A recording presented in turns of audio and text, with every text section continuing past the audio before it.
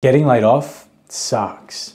I know when I got laid off, it felt like I got told I wasn't good enough. And it's one of the worst feelings ever. And so I want you to do three things. The first thing I want you to do is I want you to give yourself permission to feel angry, frustrated, annoyed at the whole situation, because you have every right to feel the way that you're feeling. Go complain to your partner, friends, family members, right? It's completely fine. Just don't do it for too long. Two, when you feel like you're ready, update your LinkedIn. Go to your profile image, change that, change the header, update all of your experience, and make sure you write down all the projects that you were involved in. This is what recruiters will look out for. They will also look out if you have that open to work badge. So make sure you turn that on. Oh, but I'm worried about what other people are going to think of me. Don't.